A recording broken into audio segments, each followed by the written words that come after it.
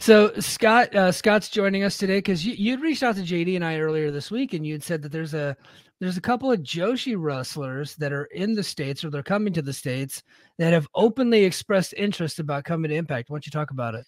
Yeah, so the main one that I wanted to bring up was her name's Unagi Sayaka. She was a very popular wrestler in Stardom, which of course is the biggest Joshi Mhm. promotion. Her popularity is so big that like her being on like the Joshi indie shows has given them their highest attendance dates or attendance numbers in like years, which is Oh, pretty crazy because she Mhm. was never a world champion. She was never like a top champion, but she was part of the most popular faction, which was Cosmic Angels, and that's probably the most popular faction internationally as well. Which is why when I saw her say AEW and Impact, I was like, oh, that's she's saying, hey, bring me in, and it's like, Yeah. okay, well, someone needs to listen to this. If someone's willing Hmm. to put you up by name. She's coming to the States in May for the very first time. She's doing West Coast Pros Queen of the Indies tournament, which the moment those tickets went on sale, the front row sold out instantly. And for an indie promotion, that's pretty good, especially when it's not GCW and it's one spot. And I don't like GCW, but that's neither here nor there. Um, we get Yeah. along. Yeah. That's what we like you, buddy. but there are other Joshi wrestlers that are working GCW as well. But Unagi was the main one because she even posted a video. She's been trying to learn English. Like she is Oh, going wow. the extra mile because she isn't a full time member of Stardom anymore. But Mm. she's very popular. She's still technically with Stardom. You get how that works. You never really know, Right. especially on the Japan side of things. We'll never probably be told why she's not. But she's very, like I said, she's very popular. I think she would bring eyes, and she'd be an interesting person for Impact to bring in, even if it's for a one-off. I know you guys were talking about how they're bringing in oh, what's the girl's name next week?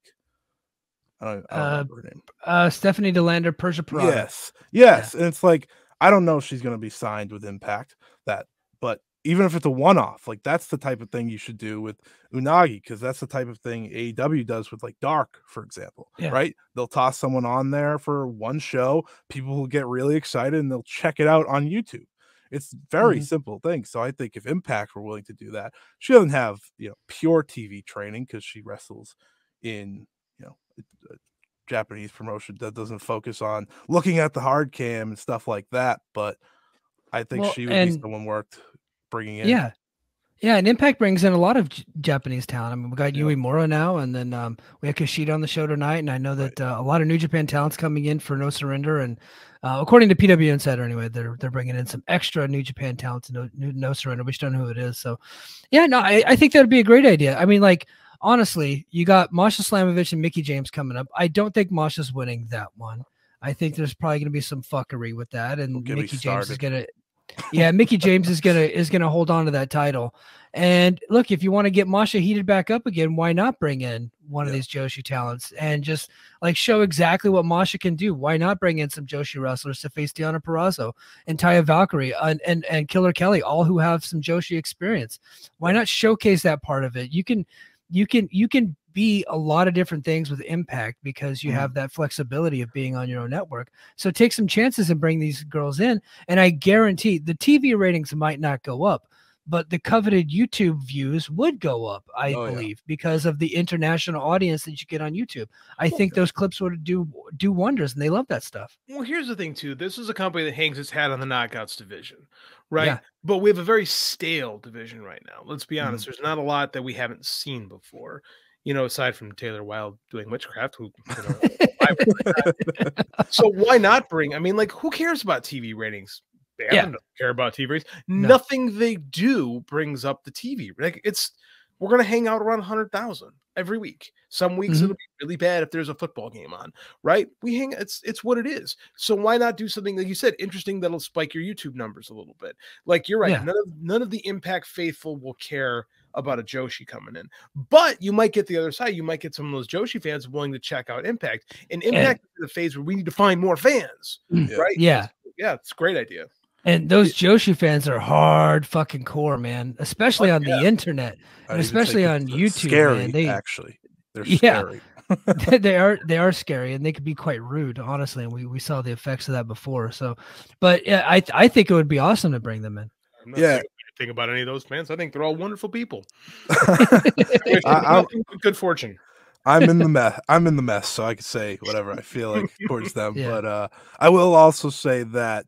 So the connection that Unagi has, that I think this can work out, is that she works with the promotion Marvelous mostly nowadays. Marvelous is the same promotion that Masha Slamovich trained in when she got, stuck over in Japan during COVID. So there is a connection there, and that is the type of match I think would put over Masha all the more, because the one thing Unagi is best at is selling. Getting destroyed. Like it's a art that is give or take. If you watch WWE for years, you know that Dolph Ziggler made that his famous thing, and that's why he never moved too far up the card.